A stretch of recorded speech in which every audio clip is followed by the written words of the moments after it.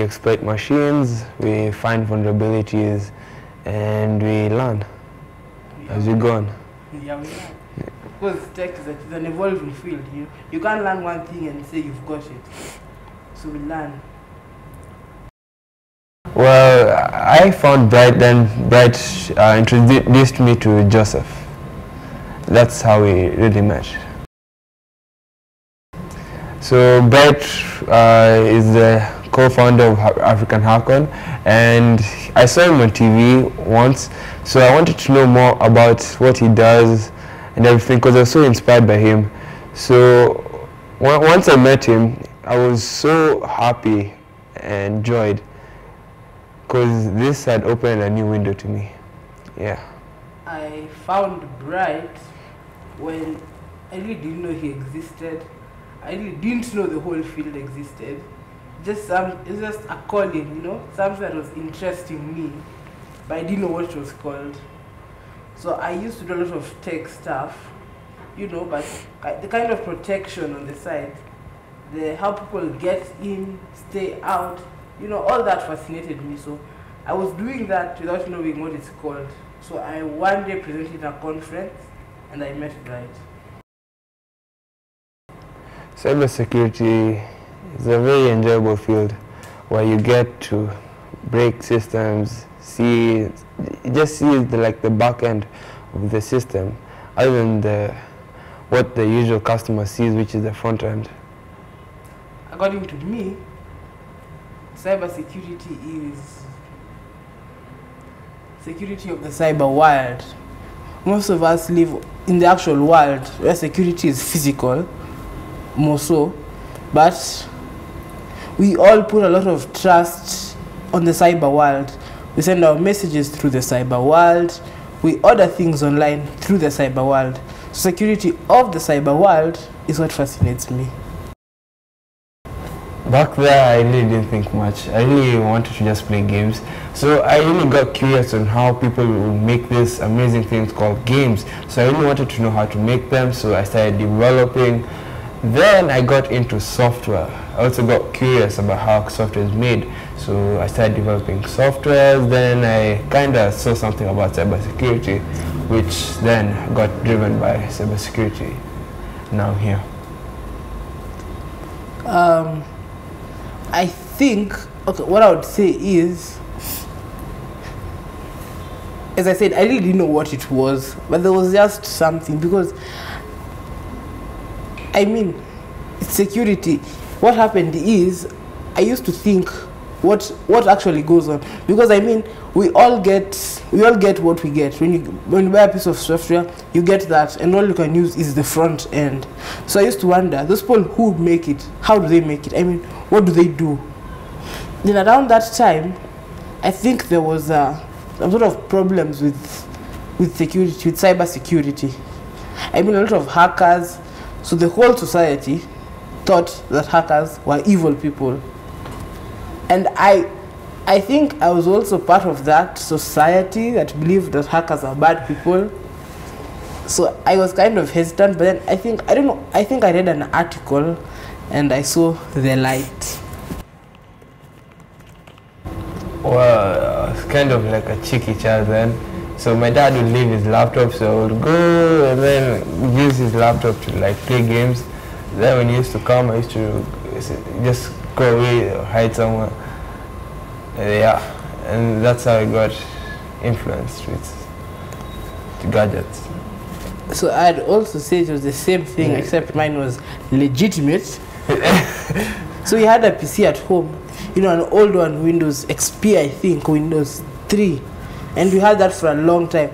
And I was bored, there was nothing to do in the house, so I spent so much time on the PC, learning the things that almost no one knew, all those hidden menus, all those hidden buttons.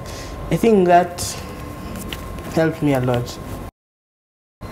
Well, actually the only thing that was driving me then was curiosity, because I wanted to know how was this there when, and I've never seen it, because I was part of those people who only knew Windows and Macs. I never knew about Linux. So when I met Linux, it was kind of like something new to exploring, and I was very curious at that time. For me, I didn't even know Mac at that time. I just knew Windows. So when I met Linux, I was like, what is this? Because I'd seen that penguin sign everywhere. Everyone has. You know, all kinds of app developers say it's compatible with the 3. So what did it really mean? So it was curious. It was a new frontier. I think I was extremely excited, and I was helped by my friend Bright, Dr. Bright. Well, it did beat my expectation, and hacking is my favorite hobby, really. Yeah. Yeah, it kind of did, but it still has not. I mean, there's so much. What you know is behind you, what you don't know is ahead of you. So you go for what you do not know. I think there's so much for anyone to learn, and I still want to learn. Yeah, attacker. So I've made the Xlime program, which is a mobile penetration testing tool, which allows you to find or compile applications and really embed malicious code on them. So this is the command and control, which is running an application, waiting to exploit this machine. So let's see so that we did. So right now, I will be the victim. I'll open this executable file, thinking it's a very legitimate application.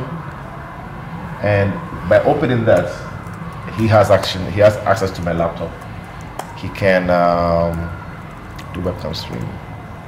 He can do almost anything. I really wanted to make something, and what was on my idea at that time was a mobile application, which is basically going to exploit this machine. So this file which is there, go together, and F5.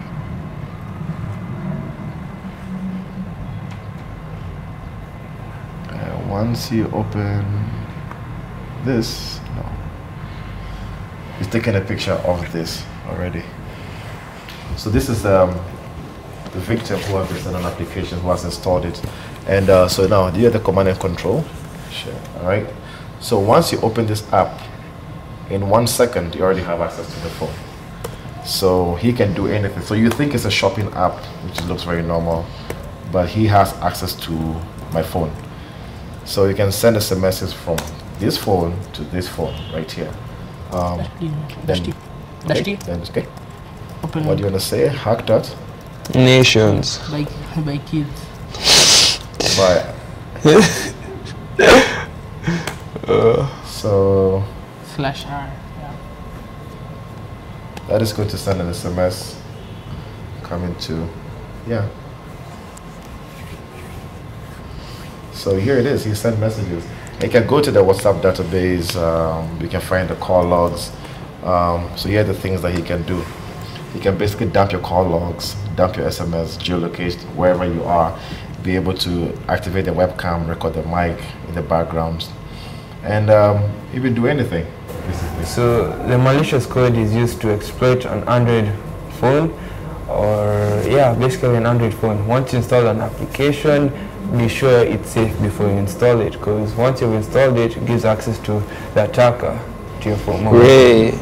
We got Bright's phone. And the Xlime he created. Well, first of all, program. if you download from Google Play Store, you have a better chance of being safe than downloading from browser websites. Because browser websites are not scanned by anything, unlike Google Play Store, where everything is scanned, then released to the public. So for browsers, you can embed your malicious code, send a link, they install it, and you have access to the mobile phone. That's it, yeah. Xlime he created, the Xlime program, basically does the same thing. That be able to put a backdoor into an application and do all of these things. Way more than just that. Yeah. So that's basically how you exploit phones.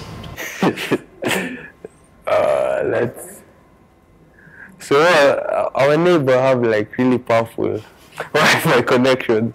So I was asked to get the Wi-Fi password. So I kind of did, because we kind of didn't pay for our internet subscription. Yeah, I guess I'd say the same thing because I was just there without Wi-Fi and everyone was clearly bored, so help everyone. Why not my peers? Keep Learn. on. Start. Learn on library first, do legal things second, and look for a mentor. Well, if you're at school, be humble and make sure you do your schoolwork and all that. Make sure you don't fail. And if you really want to learn hacking, let Cybery and YouTube be your best friends, really. They really help a lot.